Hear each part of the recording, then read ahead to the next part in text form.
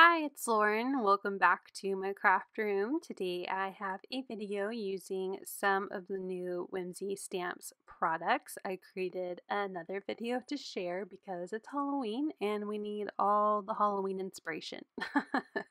Here is a look at the products we're going to be using to create this card.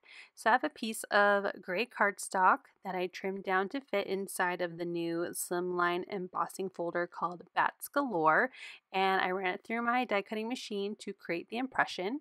I'm taking my black soot distress oxide and gently just kind of scraping my ink pad across my paper so those bats will pick up that color and it won't get too much onto the debossed area of my paper. So I really want those bats to look black on my gray paper.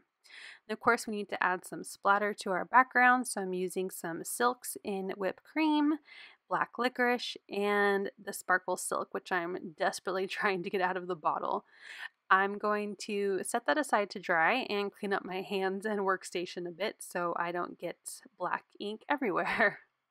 So now for our stamping, we're going to be using Blackout by Ink on 3. They're black ink, which is compatible with all kinds of mediums, and I'm going to be using my Spectrum Noir Illustrator markers. So stamping these up onto some Express It cardstock. This is a really great cardstock if you're using alcohol markers.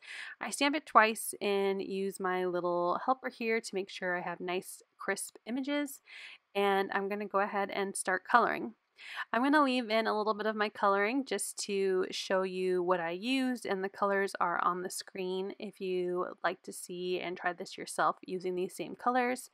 I'm going to be coloring in my candy bucket, my pumpkin, in as much of an orangey color as I can with my GYs and my ORs, and just trying to create a fun little candy bucket that looks like one that I probably would have had growing up that probably had the handle break, because honestly these buckets were cheap and you were trying to get all the candy and that candy would get heavy.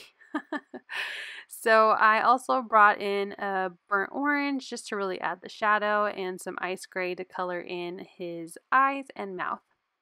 Now the candy, I just used some random colors, and yes, I totally colored in a carrot. I don't know why. Maybe I was thinking Easter candy. I tried to make it look like jelly beans inside of my weird carrot candy.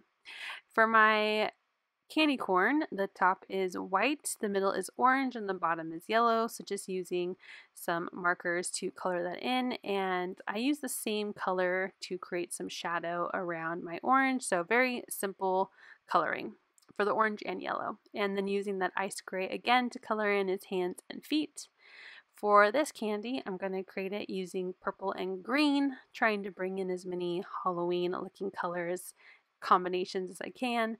So I wanted to create one with these colors as well. So I'm going to use purple for the outside of the candy and green more for the face.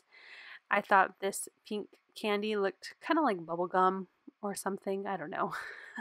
Just trying to color in candy in some fun colors. So I'm using some light pink colors to color that one in. And then I started to color in one of the lollipops. I wanted it to look like a scarecrow, and it was too fleshy toned and it kind of creeped me out. So we're going to skip the lollipops for this card. For the last one, I thought it'd be fun to create a little rainbow onto my packaging, and then used a lighter gray to just add shadow for the white part of the packaging and blending that out with a blender pen. I went ahead and fussy cut these out. You can also use a scan and cut, but it honestly didn't take too long to cut these out. I want my bats to be a background behind my windows. I'm going to be using the Peekaboo Window 3 die from Whimsy Stamps, and I'm going to die cut it out of some of the new vintage Halloween paper packs. So I'm playing around with the layout. I know I want to use my smaller candies on the top and have my larger pieces on the bottom with a sentiment, and I just want to make sure that that embossed piece is going to fit behind my windows, and it does. It very snug fit, but it does. I went through the paper pack and decided to use this green and black for my card. So I'm going to trim down that embossed piece so that way it fits behind those windows. And I'm going to adhere this directly to my card base. I have an A2 card base and I've already scored it, so it's 4 1/4 by 5 1/2.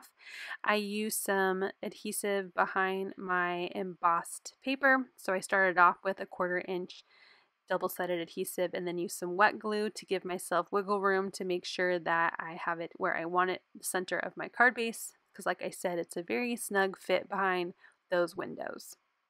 So now I'm going to use some foam strips to adhere my window die cut piece down. I'm just going anywhere where there's a paper and pulling off all that release paper and centering it to my card base, making sure that I don't have any white peeking through my windows. So now that my card base is done, we can start adhering on my little candies. I am putting the smaller ones inside of the windows and just using some foam squares to pop those up. So I have my little green and purple candy on the right. I'm going to go ahead and pop up my bubble gum on the left and that rainbow in the middle. I stamped the sentiment "I want candy." There is like a little eyeball above the eye, but I'm going for cute candy here, so I just fussy cut around my sentiment and remove the eyeball from my sentiment.